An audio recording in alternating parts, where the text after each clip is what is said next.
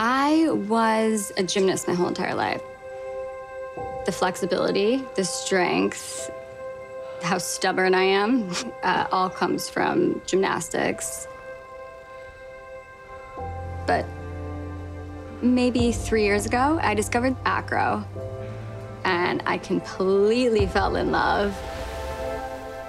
I love the rush and like the high that it gives me, and like the power and control that you feel when you're upside down. It's like a little bit scary and dangerous, but like I always know I'm in control. It's your time to shine.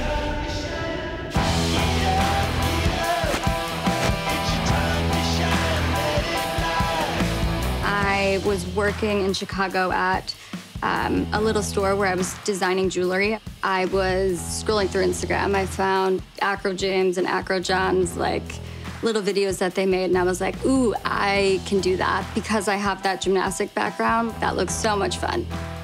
I was in a really bad relationship. Am I allowed to say that he was a heroin addict? Totally. That's like the best part of the story. Okay. I'm from Chicago, Illinois, and I moved to Santa Monica 2.5 years ago. I was dating a heroin addict that I was like so in love with for 3 years. And finally, I broke up with him, and 2 days later, I was like, okay, I'm gonna try out this acro thing.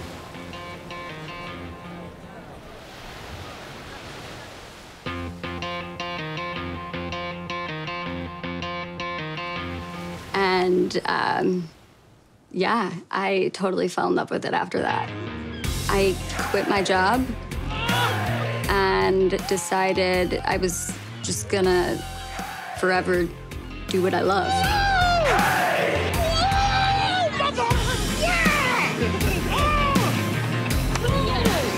I'm not gonna ever work a 9-to-5 job, and I'm just gonna, like, I wanna be here to do acrobatics all day long.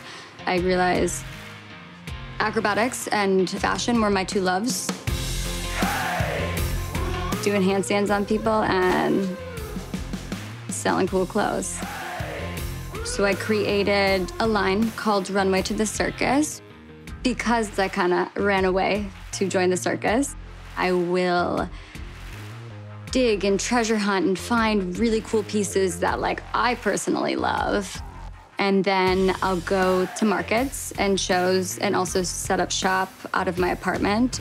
I want to help people feel like the best possible version of themselves through the way they dress and the way they look. You know, switching up your image can just make your day so much better if you have a great jacket on. I feel like acro has helped in so many like different ways in life with just like communication and connecting and trust. Because I have that gymnastic background, I have all the body awareness and like I've done all the skills, but I had to learn how to not take full control. That was the hardest part. And like let go, and like you have a partner doing half of the work. Sometimes I like to look at my acro partners as different apparatuses in gymnastics. So like standing acrobatics, I would choose like an Acro James or a Ryan Gibson. And then for I carry it, and like there's Victor and there's Acro John. But my main love is the standing acrobatics. Me and James made up this move where basically I handstand on the ground on top of his hands, and he deadlifts me from the ground. I kind of use my legs as like the momentum to like spin, and then he brings it back around, and then we bring it to high hand to hand. Just like that! Woo! It's super exciting and really cool to do your thing and like see what cool creative things I'm actually capable of. Acro has been really great for me. I don't know what I would do without it. When I moved here from Chicago, I knew absolutely nobody. And I would just show up to the green and I'd just be like, hey, can I handstand on you? And people would be like,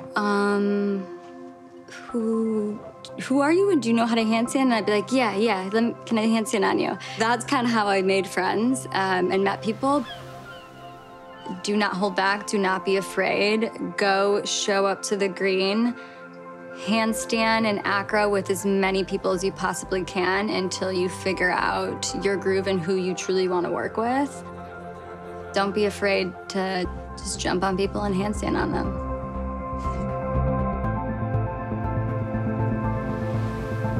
Just go for it. My name is Elyse Vieni, and I am an acrobat, and this has been an Acro Spotlight.